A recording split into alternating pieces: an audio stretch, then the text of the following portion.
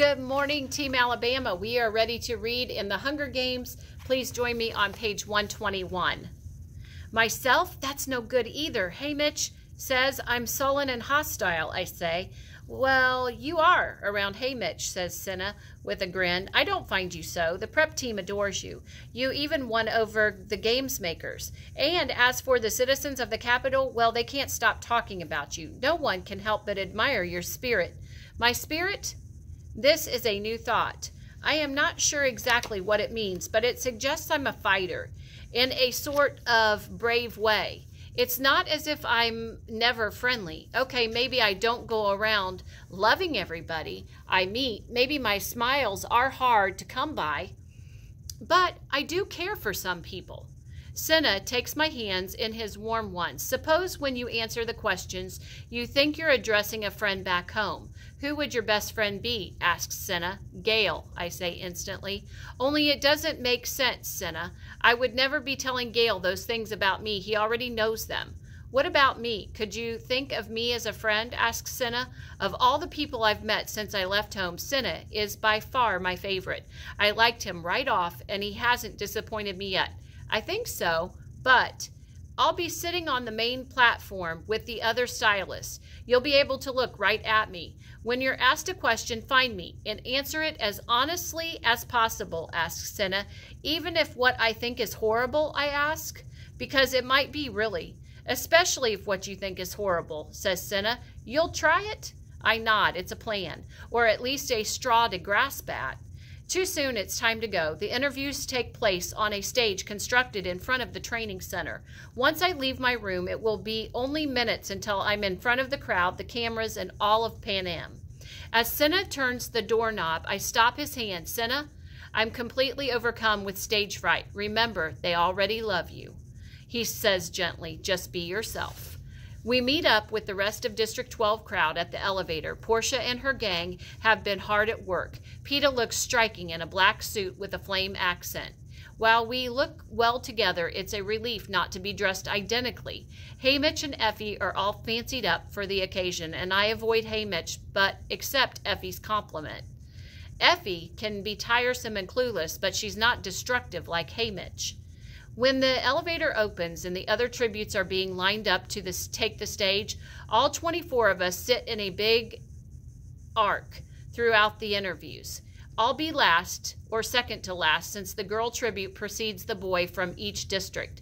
How I wish I could be first and get the whole thing out of the way. Now I'll have to listen to how witty, funny, humble, fierce, and charming everybody else is before I go up.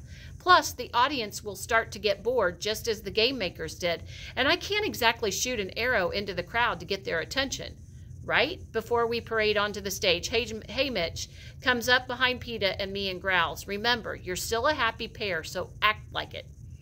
What? I thought we abandoned that when Peeta asked for separate coaching, but I guess that was a private, not a public thing. Anyway, there's not much chance for interaction now as we walk single file to our seats and take our places. Just stepping on the stage makes my breathing rapid and shallow. I can feel my pulse pounding in my temples. It's a relief to get to my chair because between the heels and my legs shaking, I'm afraid I'll trip. Although evening is falling and the city circle is brighter than a summer's day. An elevated seating unit has been set up for prestigious guests, with the stylist commanding the front row. The cameras will turn to them when the crowd is reacting to their handiwork. A large balcony off a building to the right has been reserved for the game makers. Television crews have claimed most of the other balconies, but the city circle and the avenues that feed into it are completely packed with people. Standing room only. At home and community halls around the country, every television set is turned on. Every citizen of Pan Am is tuned in.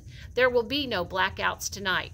Cesar Flickerman, the man who has hosted the interviews for more than 40 years, bounces onto the stage. It's a little scary because his appearance has been virtually unchanged during all that time. Same face under a coating of pure white makeup. Same hairstyle that he dyes a different color for each Hunger Games. Same ceremonial suit, midnight blue, dotted with 1,000 tiny electric bulbs that twinkle like stars. They do surgery in the Capitol to make people appear younger and thinner. In District 12, looking old is something of an achievement since so many people die early. You see an elderly person, you want to congratulate them on their longevity. Ask the secret of survival. A plump person is envied because they aren't scraping by like the majority of us. But here it is different. Wrinkles aren't desirable. A round belly isn't a sign of success. This year, Cesar's hair is powder blue, and his eyelids and lips are coated in the same hue or color. He looks freakish, but less frightening than he did last year when his color was crimson and he seemed to be bleeding. Cesar tells a few jokes to warm up the audience, but then gets down to business. The girl tribute from District 1, looking provocative in a see-through gold gown, steps up the center of the stage to join Cesar for her interview. You can tell her mentor didn't have any trouble coming up with an angle for her.